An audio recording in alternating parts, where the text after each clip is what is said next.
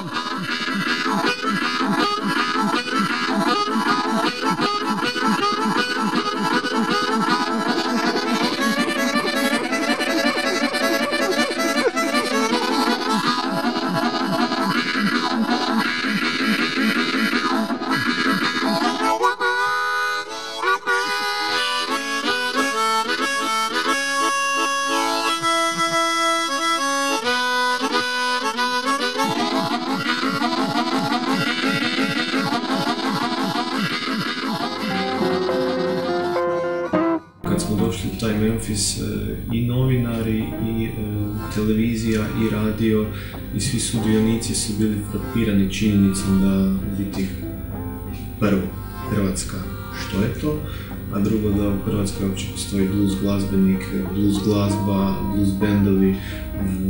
Tako da je jedna zbilja dobra procjena to bilo tog organizacijskog tima na čelu sa Jay Silmanom koji je eto napravili jednu dobru odluku, jer nakon tog natjecanja smo imali jednu odgovornu zadaću da nešto tak slično, kaj smo vidjeli u Americi, napravimo u Hrvatskoj. Godinu dana nakon toga smo u tome i uspjeli, tako da je već i drugi kontingent hrvatskih blues glazbenika otišli u Memphis.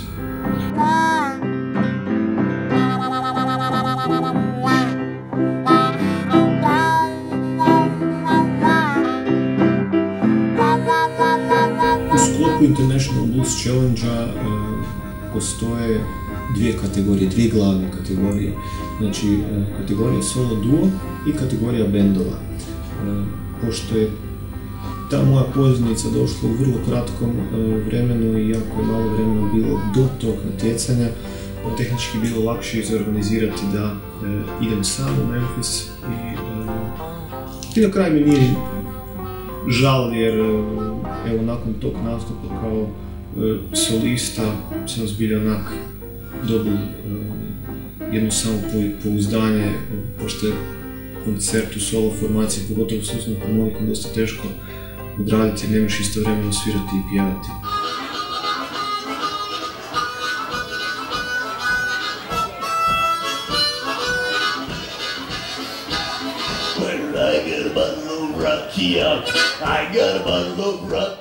Iako mislim da od nekakvih 190 učesnika sam bil jedini te godine koji je napravio solo nastup sa usnom harmonikom.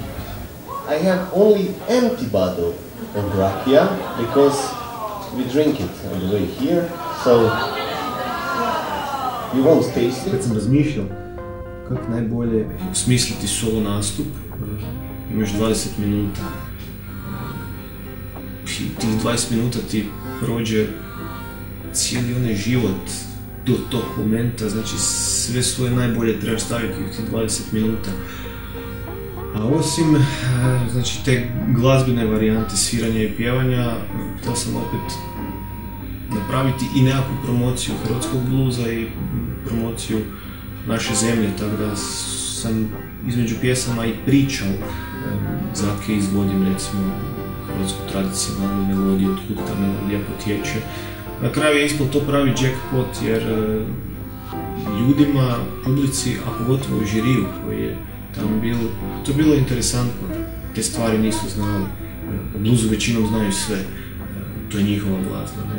Ladies and gentlemen, get ready, let's welcome one of our international artists representing Croatian blues forces from Croatia. Let's welcome Tomislav Little Pigeon Goluban. Moj prvi nastup je bil 5. veljače u malom klubu na Bill Streetu koji se zove Tap Room i kad sam vidio taj klubić zbilja sam osjetio da sam pravi čovjek za taj klubić jer nije bil veliki. Bojao sam se velikog stage-a i velikog kluba i mene samog na tom stage-u. Hvala on Croatian. I'll repeat this one. My name is Tomislav Goluban. My last name, translated on English, means pigeon. I am not joking. So, first song will be Pigeon's Flight, dedicated to myself. Bil sam nervozan, bil sam uzbuđen, bil sam općinjen sa svim tim koje sam vidio. Kad sam pročitao program i kad sam vidio koji su sve dečki u konkurenciji, ko je došao u publici, kad sam vidio sve važni ljude iz blues biznisa kojima sam samo čitao na internetu ili u stručnoj štampi, kad sam vidio da su došli slušati koncert, odgovornost spram njih moja je još porasla. Tako da je bila tu količina treme koju već dugo nisam osjetio.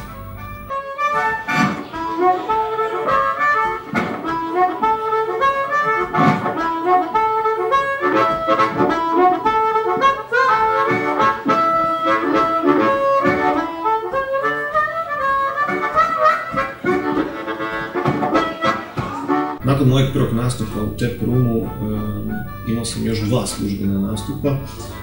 Jedan je bil dan poslije u klubu Alfreds u ranu zoru za glazbenika i to dosta teško. So give it up for him. Tomislav Little Pigeon Goluban.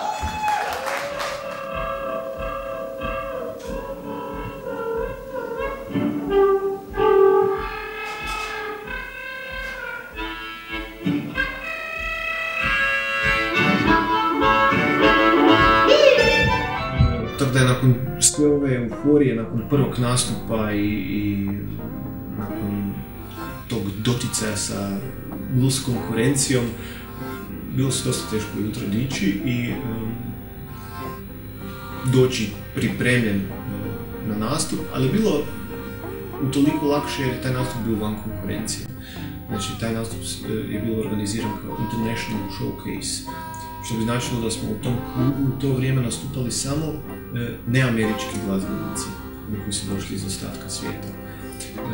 Tu sam opet sreo svoje prijatelje, možemo tako reći, iz Italije, pa je odmah nastala nekakva pozitivna komunikacija i dečki iz Norveške, Francuzi. Svi smo se našli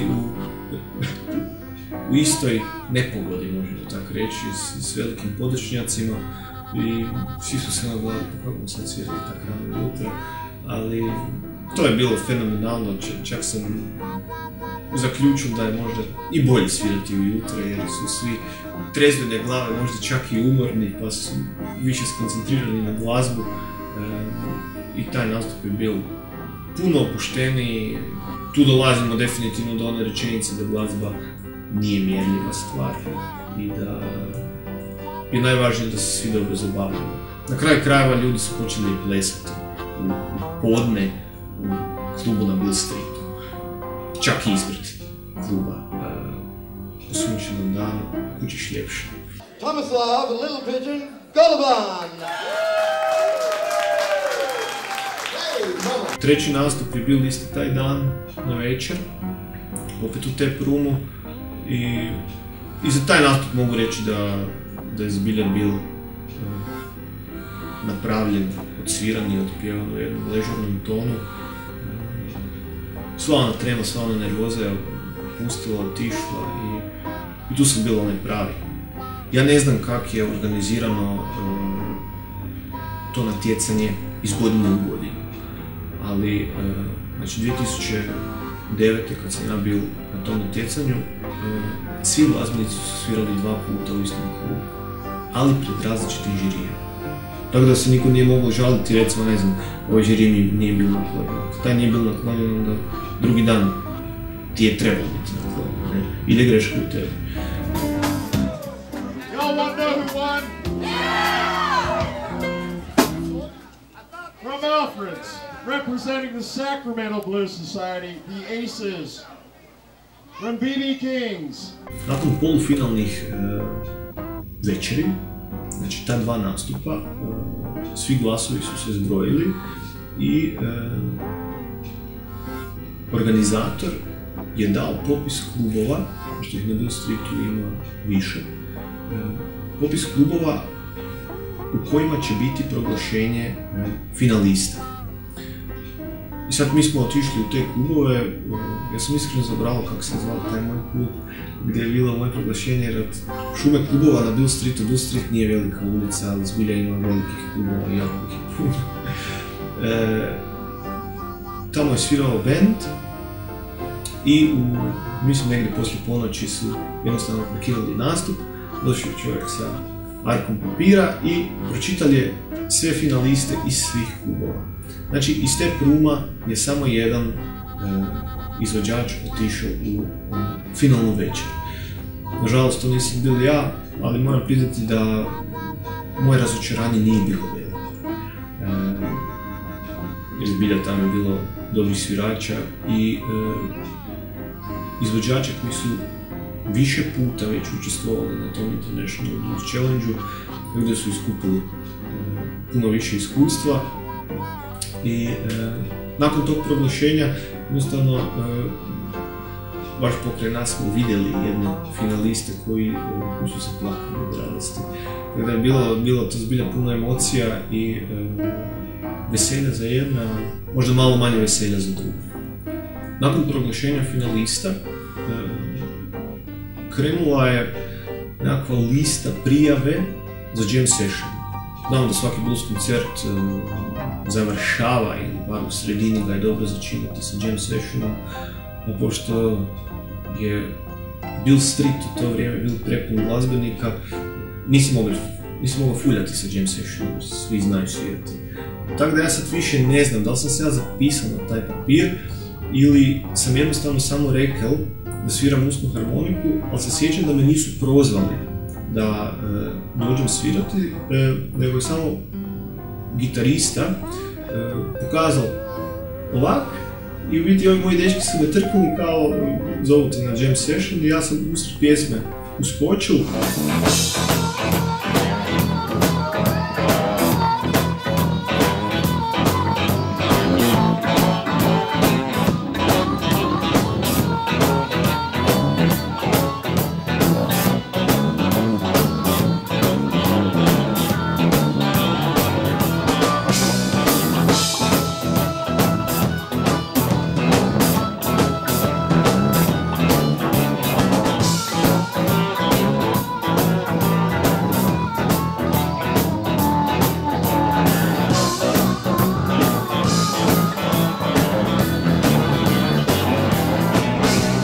Tako da se desili taj jam session što mi je bilo opet jedno veliko iskustvo i dosta kratko trajal, ali je bilo jako puno glazbenika koji su se izmjenjivali na pozornici, tako da dio improvizacije, dio organizacije i sve je urodilo jednim uspješnim jam sessionom, sviralo se dugo unutra.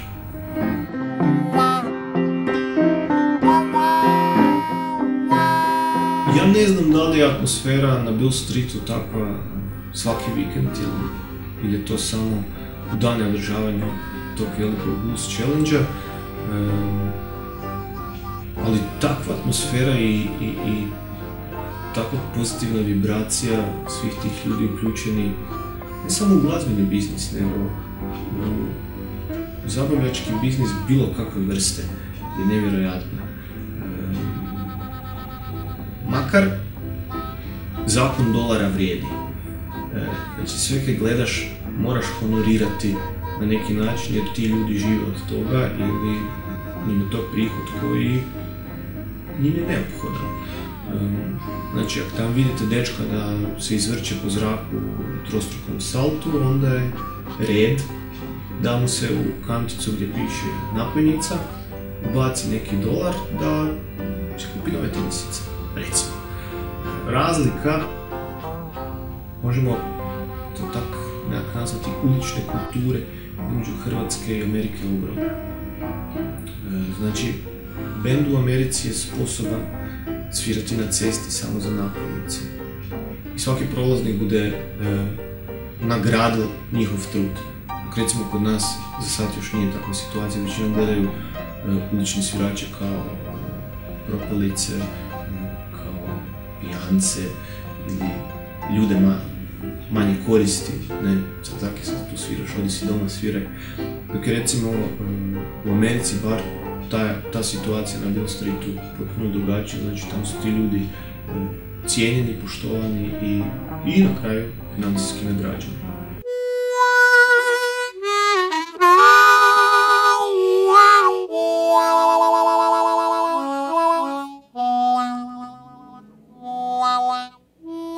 U samom Memphisu ima zbilja pregršt povijesnih glazbenih vrijednosti za pogledati. Jedna od njih je definitivno SUN studio, za koji smo mi imali nekakav organiziran izlet, nekako popodne. Otišli smo pogledati taj SUN studio i moj menadžer Siniša Bizović je iznad šanka, znači kad se uđe na tu, nazovimo recepciju, nije recepcija, ali taj neki šank, blagajna i kasa, vidio natpis Make your own CD, snimi svoj CD za $100. I sad kad smo mi završili tu turističku turu po SUN studiju, gdje nam je vodičica sve objasnila, cijelu povijest i zbilja smo saznali puno informacija za koje nismo ni znali da su se desile baš u SUN studiju. Smo pitali da je ovaj natpis tu reda radi ili to zbilja funkcionira. Da su nam objasnili da SUN studio preko dana funkcionira kao muzej, preko noći kao studio. I sad je tu bila sreća ogromna da smo mi odmah odlučili to moramo napraviti, moramo snimiti bar jednu pjesmu u knjigu da se zna da je snimljena u SUN studiju. Sam SUN studio nije nekakva stani građevina, znači da uđeš unutra i da vidiš čuda tehnike, softvera i hardvera, akustike ovakve, akustike onakve, proračuna, svi te tamte. Ali je simpatično da imaš na podu nacrtan jedan X i da se zna da je na tom X-u stajao Elvis. Čak postoji legenda da je Bob Dylan došao u SUN studio, kleknuo to ljubo X i izašao van i rekao ono kad sam trebao napraviti sam napravio. Tako da definitivno SUN studio odiše jednom energijom koja je zbilja vrijedna poštovanja. Znači kad uđeš unutra onda si zbilja mali, jer znaš da su tu bili oni najveći. I da su zbilja vremenog dijela klasici rock'n'rolla nastali u tom SUN studiju i jednostavno to ti je dovoljno da snimiš neke svoje i dovoljno i previše za inspiraciju na koju nikad nisi računao. SUN studio zbilja ima neke. Hi, I'm James Lott, SUN Studio, Memphis, Tennessee, USA, baby. I've been engineering here for about 22 years. One of the first major artists that I had in the studio was U2. Not a bad start to a career, yes. And since then, we've had so many artists. I just really, it's hard to name them all because I start forgetting. You know, see, I've already started forgetting. Def Leppard, I don't know if you know who they are, the kind of heavy metal guys. Come over here, help me. Beck, I'll just shout them out. Okay, shout them out. Beck, Tom Petty and the Heartbreakers. Sheila E., Bonnie Raitt. Sheila E., Bonnie Raitt. I forget them too. By the way, that sound you hear over there is Matt. Billy Bob Thornton. Billy Bob Thornton. Oh my God! I know Maroon 5. Whenever you know, when you start trying to do your resume, it's hard because you forget all the people you've done. Because I've done a million bands. It's not just about the famous bands. So dig. It's about the guys who come in and have a dream and want to be famous. Stand by. Rolling. Yeah, on the normal template. Jedino kaj bi promijenio u svojem snimanju u SUN studiju je to da bi si uzeo više dana. Znači, vrijeme i novac s kojim sam raspolagao su bili otežavajući faktori, a i samim tim ja nisam bio spreman, nisam planirao ići u studiju, znači nisam imao u glavi nove pjesme, nisam imao aranžmane, nisam imao viziju kako bi to trebalo izgledati, koju uvijek imam kad idem snimati nešto. Bilo mi je dovoljno da znam da idem snimati u SUN studiju. Tako da, te snimke koje su nastale u SUN studiju su definitivno plod trenutne inspiracije koja se desila upravo tamo. U tih 2 sata koje smo imali u SUN studiju je izašlo i jako puno materijala. Ne znam da li bude više ikad moguće s njim tak nešto, ali dobro, nikad ne reci nikad.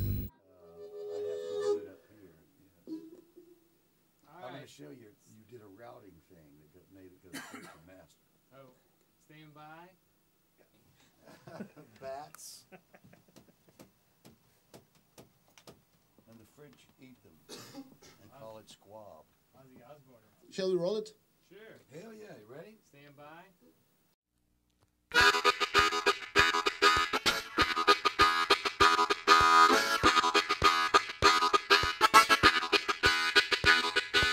Avion me nosi u country of blues, džepovi prazni, nothing to lose.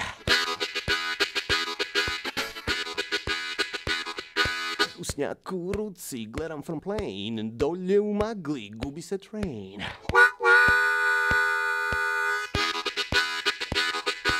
Engine se gasi, Memphis light, kofere skupljam, idem u night. Znoj na licu, otkopčavam batan, tresu se ruke ko da berem katan.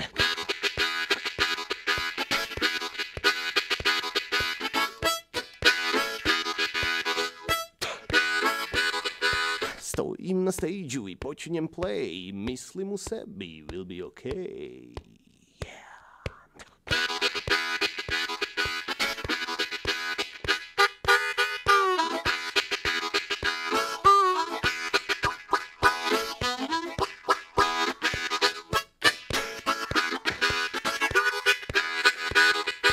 Na Bill Streetu zaradih $2, only da mi to ne postane praksa.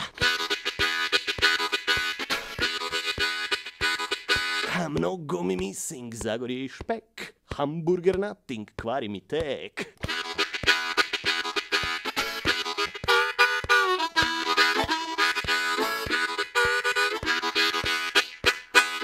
Whiskey, dollars and plastica food, darling Croatia, za tobom sam lud, lud, lud.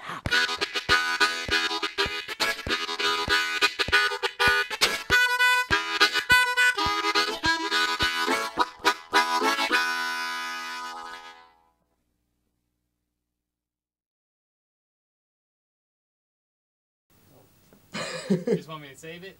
No, I'll hear it one more time. You know, it was actually a pleasure having Tommy here tonight. I didn't know Croatians could suddenly become black Southern men. And boy, he walked in the door, and he sounded like a black guy from a juke joint in Mississippi. That's a mark of a cat who really has mastered his instrument, and he knows the nuance of blues. And Croatia, wake up, this cat is the real deal. 1, 2, 3.